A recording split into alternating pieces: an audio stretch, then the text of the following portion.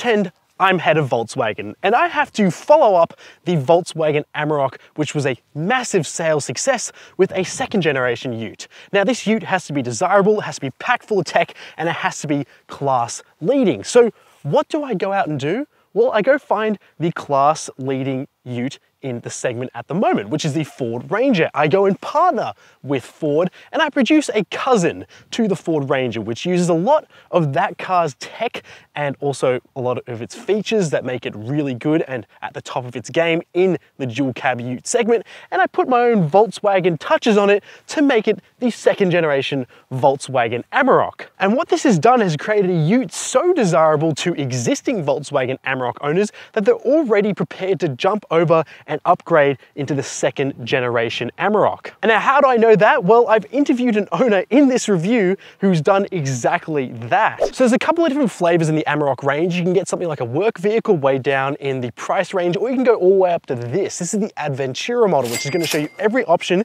that this car comes with, and also is like the top of the range lifestyle model. I would say it's probably the best replacement for a rugged SUV if you don't want to own an SUV. And if you want an even more rugged version of this, but it will have slightly less features, you can get the Amarok Panamericana, which I actually prefer the looks of just a little bit more. You need to get a petrol 4-cylinder, or you can get this one, which has a V6 3-litre turbo diesel motor, which is probably going to be the pick of the range for most people. But what isn't the same is that petrol 4-cylinder, which is actually taken from a Mustang EcoBoost, which is something that the Ranger lineup doesn't get, which I think is a pretty cool alternative to getting the diesel motor. Now, what are you getting? You're getting LED lights, you're getting this bright chrome front end, you're getting Amarok stamped on the front here, and I really do like the look of the Amarok compared to, say, some other Ford Rangers. I think it's just got more of a smoother and more muscular look rather than the very brutish and blocky front grille of the Ranger. Now, Amarok owners are proud of the fact that they get a turbo diesel V6, so that's why Volkswagen have kept the V6 badge here up front. Now this car is fitted with 21-inch alloys, which are massive, but there's still heaps of room here in the wheel well for ground clearance. But yes, if you want some very showy wheels, then you're going to get them on the Adventura, but I don't think they look too bad considering how big this car is. Now you're getting chrome mirror caps here on the outside, and this little nodule here is where you're going to see one of your cameras for your 360-degree parking camera system. You can these side steps on the side here, but they do have a bit of movement in them, so they're not super confidence inspiring and something I wouldn't use as like rock sliders, for example. Your key is actually a Ford key. It's unmistakably a Ford key, but it does have a Volkswagen logo on it, and it does use keyless entry as well, so you have that black square there as a touch point to lock your car. You're getting some nice roof rails on top, which I really like the look of to complete the look of this car. I really like the silver paint, and I like the subtle badging here. Instead of like Wild Track slapped on the back, you have Amarok Adventura just neatly stamped here on a little compass badge. And of course here at the back we get LED rear taillights, which I really like the look of. They've got a very distinct shape. Although what's interesting is that the indicator is so small. It's only this little section of the taillight back here. And then you get Amarok stamped into the tailgate here and another V6 badge as well. So overall the badging here I think is done quite tastefully, although this top Adventura trim loves its chrome, as we see here on the rear bumper. And something that is a bit annoying is that when Volkswagen made these rear bumpers for the Ute, they took out the little side steps, which I found very handy on the new generation Ranger. And yes, of course, underneath here is a full-size spare tire. Now, what I love seeing on an $80,000 Ute are rear disc brakes. I think it's a step in the right direction and very suitable for the price tag. I think drum brakes are fine, but they're more of a cost-saving method. And now if you get the Panamericana model of the Amarok or this Adventura model, you're going to get monotube shocks, which help keep this ute nice and stable at high speeds when cornering. So that's a very interesting distinction if you're looking to spend more money on your Amarok. Now the new Amarok has a really smart tailgate because it locks with the ute. So when you unlock it using the key, it will unlock as well, which I think is quite useful. Now this rear tailgate also has a torsion beam in it, so it's really light to move up and down, but it's not dampened, so if you go to drop it, it will drop. Now this rear cover here is electronically controlled from the back here, or you can actually use a button on the back like a rear tailgate like you'd find on an SUV to open and close this, or you can actually open and close it using the key. So 2 presses here on the key, it will slide open. You can stop it at any sort of way to, you know, give yourself more coverage or less coverage, or completely open it all the way, which I think is so clever. Now this top spec Amarok uses leaf springs in the rear, which actually is something you can't really tell when you're driving around all too much, but it also means you're not going to compromise on your payload capacity. Now this top spec also gets this tub liner. You also get a 12-volt socket here in the rear, which I just wish would have been replaced by something like an AC plug, which might have been a bit more useful. But unfortunately, we don't get the cool little features like you get on the Ford Ranger. We don't get a ruler there at the back, but we do get some areas for some cup holders. So yeah, there's some small things that Volkswagen have left out, probably in the name of being a bit more separate from the Ford Ranger, but the things I thought were a little bit useful. Now what I like back here as well was you actually get two lights in the back to illuminate this rear, which I think is quite good. And also you'll notice it has a very wide opening and a very flat opening as well, which means these wheel arches shouldn't get in the way if you're trying to put big wooden pallets here in the back. So while this is a luxurious ute, it actually doesn't compromise too much on practicality. Now jumping into the Amarok, the first thing I notice is that my butt crack gets absolutely violated by these seats when I jump into them because the high bolstering they have. Jumping in, there are some familiar Ford features in here, like the door handles, the shifter, and some of the screen layout here. But to be honest, this is one of the best brand collaboration interiors I've seen. Now, other cars like a Toyota Supra and a BMW Z4, or a Subaru BRZ and a Toyota 86, or a Mazda BT50 and an Isuzu D-Max, you could cover the badge on the steering wheel and you could easily guess that the interior was from a certain car brand. Here, it's a bit harder to tell because Volkswagen put a major amount of effort in here and it pays off. So we've got these really nice seats. Yes, the bolsters are quite aggressive, but they are very comfortable and they look very Volkswagen-like. They've got a dual tone effect to them. That dual tone carries up here under the dashboard with some stitching running across the top and up here on the top of the doors. I really like the effort Volkswagen's done to put the steering wheel in here as well. This ute takes everything that's good about the Ford Ranger and they've just put a Volkswagen spin on it, which is done really well, especially the center screen. It really does feel like Volkswagen's center screen. It's got this familiar buttons like you'll find on a Volkswagen Golf product, for example, but you'll find all the familiar features here if you've been in any sort of Volkswagen product using a touchscreen, which I think is a really nice continuation of all the different softwares and screens like you'll find in every Volkswagen. So it doesn't feel like this is a completely different vehicle from the cars made over in Germany. Now we have these nice hard rugged buttons down below, which are very useful, but unfortunately there's no hard climate buttons, but you do have a nice volume knob, which is very prominent. You also get a wireless charging pad, 2 USB ports. You've also got a 12-volt socket. You have your trailer brake controls here as well, which are neatly integrated. You do have your familiar Ford shifter, but I'm not complaining about that at all. And I do like the materials used here. There's no gloss black plastic in this interior, which is awesome. Instead they use this like gray striped material, which just looks nicer than gloss black plastic if you ask me. Some very simple 4x4 controls down in the middle here, as well as an electronic handbrake, some cup holders, and a okay amount of center storage here.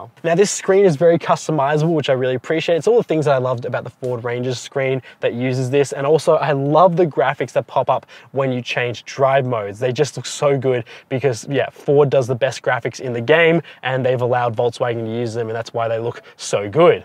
And what I like is that the car that's represented in the screen here even has that same sail bar out the back, so it does feel like you're looking at your car rather than just like a generic car. And also you're not going to find any Volkswagen haptic buttons here on the steering wheel. Instead, you're going to find all these hard buttons here like you'd find on a Ford Ranger. This ute does miss out on some auxiliary switches like we'll find on the top spec Rangers. Now the back of the Amarok is a familiar space if you spent any time in the back of a Ranger, but that's not a problem. So we do get this weird center armrest which has a locking mechanism, and it has 2 cup holders in it. It's very comfortable and very easy to use. You also do have some air vents back here, a 12-volt socket, but no USB ports. Now we do get these floor mats which say Adventura. Remind you, you did spend the most amount of money on a Volkswagen Amarok, so they're going to reward you with that by telling you in the Adventura. These seats are also so comfortable as well. So for long trips, you're going to be really good, especially if you're carrying 4 people. It's going to be fine for those longer trips, although it does feel a bit cramped in here as a 5'11" adult. So my knee room's okay, but there's some sculpting back here to give me a bit more room.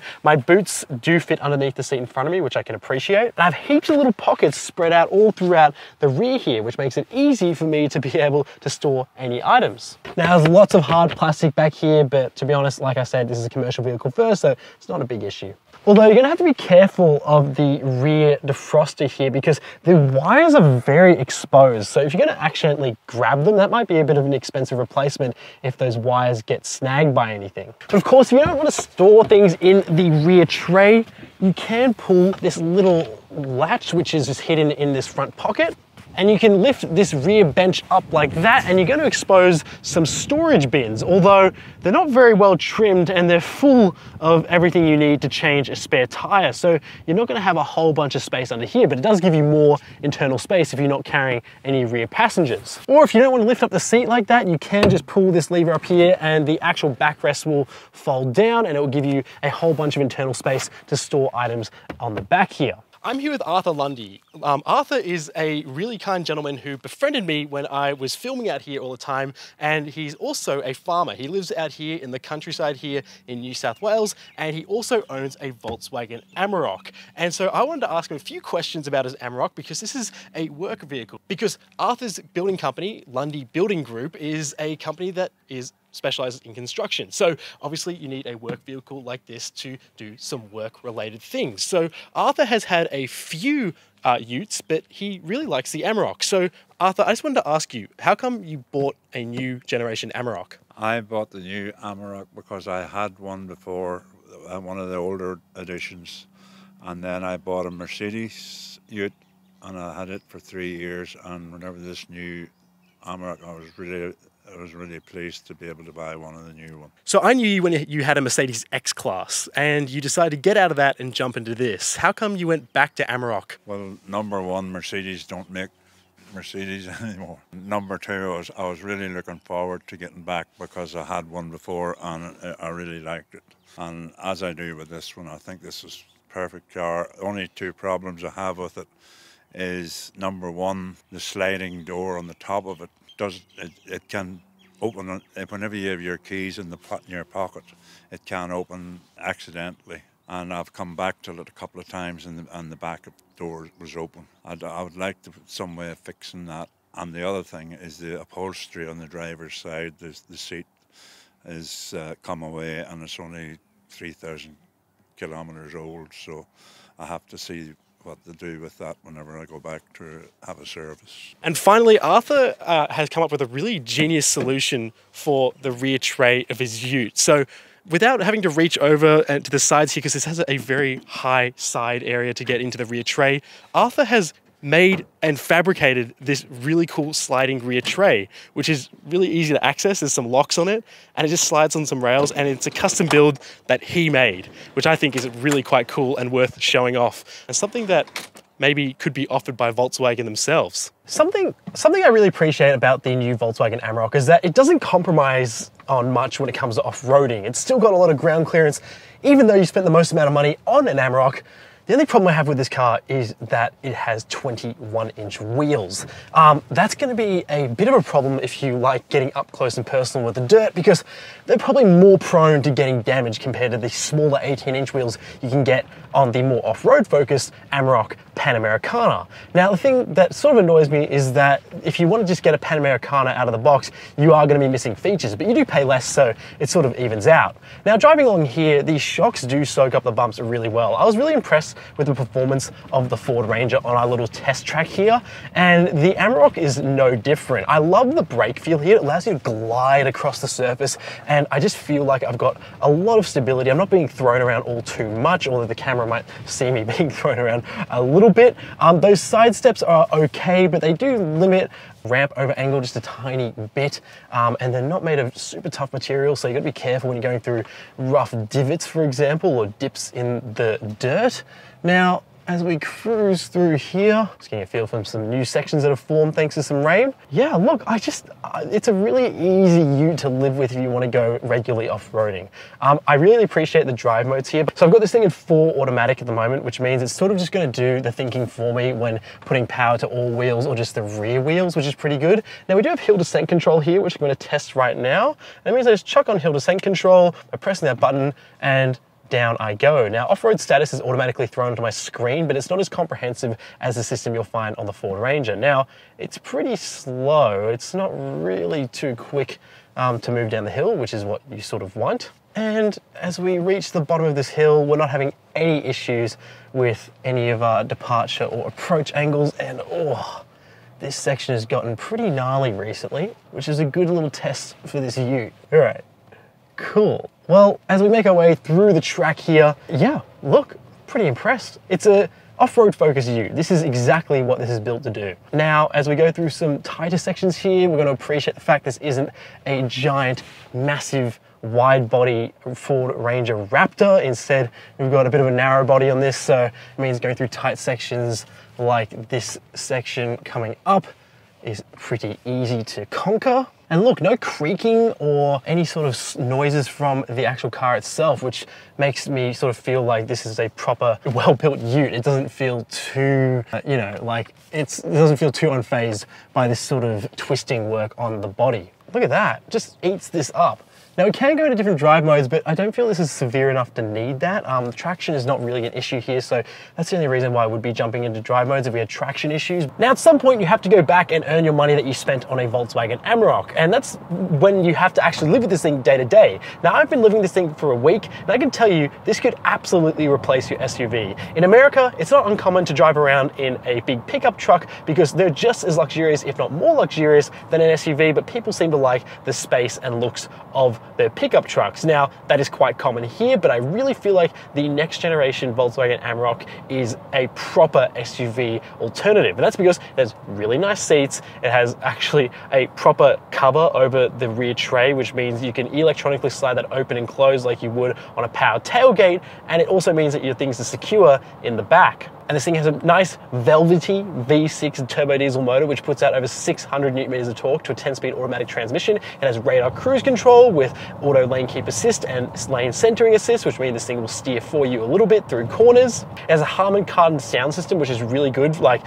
for listening to the new Travis Scott album. This giant screen in the middle is extremely usable using Apple CarPlay, which is wireless, which makes it really easy to jump in and out of this car if you're daily driving. Fuel consumption can be just under 10 liters per 100 Ks, which is what I've been averaging, which is actually pretty respectable. You have an auto park feature here as well, so if you're not so comfortable with parking a big, long ute like this, you can actually just press that button and the car will do it for you. And I keep saying car because obviously all four-wheeled vehicles are a car, but then you go into the categories and this is a ute. But I've been driving this thing and it really behaves a lot like a car, which is rewiring my brain to say car every time I say ute. And even though this is more closely related to a Ford Ranger, I can really feel the Volkswagen-ness of this interior, and it sort of just reminds me a little bit of the Volkswagen Touareg, because that also had a V6 twin-turbo diesel, and that thing was really nice to drive day to day, but ultimately that was an SUV. Now it's a good off-road SUV, but it's not as rugged as this. And that's also a little bit more expensive.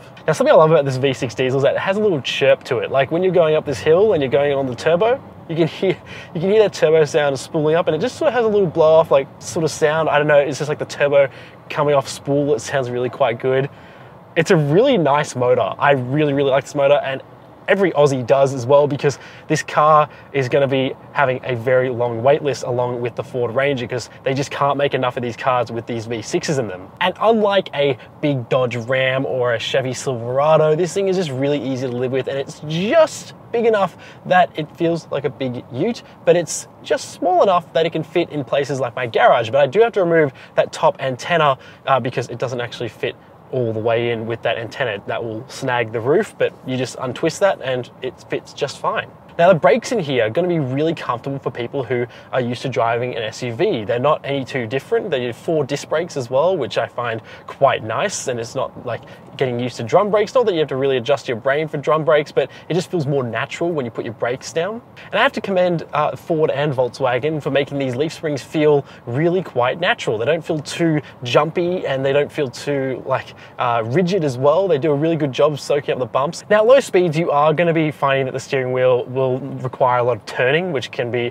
a little bit annoying compared to something like an SUV. But then once you get going, it does tighten up, so it actually has a nice variable steering ratio, which I found to be quite good. So in terms of the handling and suspension setup, you've got those upgraded monoshocks on the front, and then you've got leaf springs at the rear. And those monoshocks for the Panamericana and the Aventura are quite impressive. I found this thing to actually be really nice to tear through corners, and it's taken a lot of other utes by surprise that were sort of trying to keep up with me, and then they found that the ute doesn't actually perform or handle like this with these monoshocks at the front. Although if you really start to get a bit too confident with it, it will drag the front through just a tiny bit, and you will encounter a tiny bit of understeer. That's just down to the weight and also just how high the center of gravity of this ute is. But it is actually a little bit of fun to carve up through corners. So I'm excited to see if we do get like another Walkinshaw version of the Amarok to sort of enhance the driving feel of this V6 ute. And look, those rear leaf springs, although they're not the most ideal setup for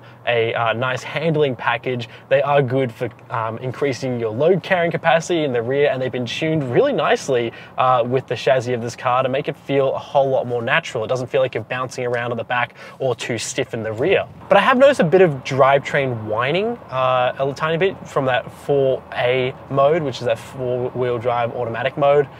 This is something to be noteful of. If you want the most luxurious dual cab ute with the best tech and also one of the best to drive, you're looking at it. This generation Volkswagen Amarok is really impressive because they've partnered up with one of the best ute manufacturers of the year, which is Ford with their new Ranger. And that was a very smart move because there's no lame 4-cylinder diesels under here. There's a buttery smooth V6 under here, and it's just what everyone who bought a first generation Amarok would want in a second generation Amarok. Now, only time will tell if Volkswagen has any plans to make a hot version of this ute again, like they did with the Walkinshaw edition. But I'm curious to see how this stands up against the incoming Ford Ranger Platinum, which is meant to be the luxurious version of the Ford Ranger, which is meant to go head to head with this thing. So yeah, it's a ute with few flaws, and that's exactly what you want when you're going to be spending over $80,000 on a dual cab. Now, thank you so much for watching. My name's Cameron. If you want to see more Volkswagen reviews on this channel, you have to hit subscribe,